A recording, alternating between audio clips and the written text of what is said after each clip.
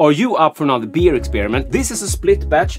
This is, let me see, I marked this. This is fermented with BF27 from Angel Yeast, Lager Yeast. But they are fermented at really hot temperature. I'm gonna dig into why I choose that temperature. This went at 25°C, yes, and the doctor will convert everything into birds and stone as usual. Thank you. One is fermented with pressure, one is fermented out pressure. Excited! How about you, Tiggy? So, lager fermented hot under pressure versus not under pressure. Does that make any sense?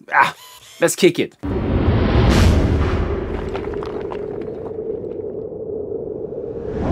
I'm Dr. Hans, this is DrHans Brewery, my channel about beer and homebrewing. So, this video is sponsored by Angel Yeast, so I use their BF27 Lager Yeast. First link in the description goes to Angel Yeast brewing product page. You can read all about their products. I also use their Brew Nutrisaid yeast nutrients for this batch.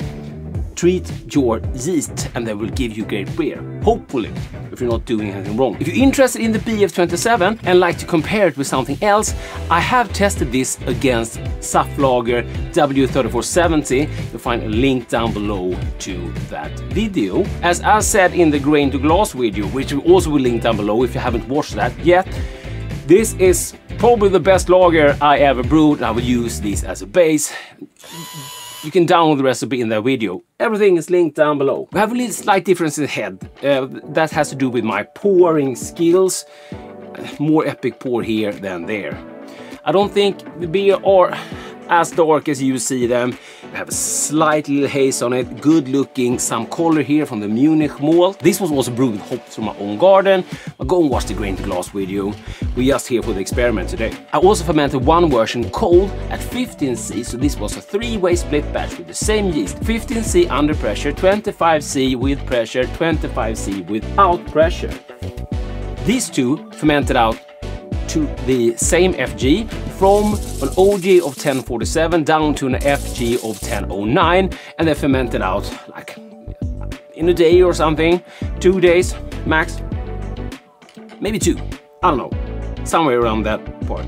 And now they have been lagering for about 5 weeks, maybe. Doctor, can you put like signs here, which one is which? Thank you. Smell-wise, then I had tried these beers before I record this for Patreon and channel members. Speaking of that, big shout out to my Patreon and channel members. I will record a separate video for you after I'm ready here. Me and Tiggy. The hot fermented one, both are hot fermented. The non-pressurized version has a slight more like fruitiness, but it's lagerish. It tastes like a lager, it looks like a lager, and if it's brewed with lager yeast, it's a lager. Someone was gonna bitch always in the comments, so go ahead. Please leave a nasty comment and click off. Cheers. And as usual, please do not subscribe to my channel. My channel sucks. There are much better channels for you to go and subscribe to than mine. Are you ready? Let's do this, the taste test. Let's try with the version under pressure first. It's really nice lager. I'm really happy with it. So you definitely should brew it. And used hallertau through hops, but grown in my garden, they taste a little bit different than the ones that I'm buying, but they are quite special. It's not really a hop-forward beer, but I do get the hops in it. Not to like blow my own horn, but both of these are much better than a lot of lagers I can buy here in Sweden. I usually only buy Czech lagers or German lagers because I don't think we have any good lagers here in Sweden. And definitely not, yeah, someone's gonna get pissed off now, but craft brewers can't do lager, sorry. I said it, leave a nasty comment. These are really, really good, and they are super close. This is so hard. Vad säger du, Tiggy? Känner du någon skillnad på de här två? Tiggy can't sense any difference. No, she can't sense any difference. If I would describe it, there's a slight difference. No. Was I wrong about the aroma also? I need to be honest here on my channel. I can't find a difference. I can't find a difference between these two beers at all. I'm so sorry. I really wish there were. Massive difference. I thought I had something there on the aroma, but I don't know. I don't know.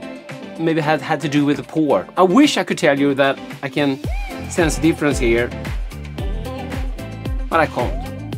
I'm so sorry, but I have to keep it real. I'm sorry. I'm sorry. I'm sorry. I'm sorry.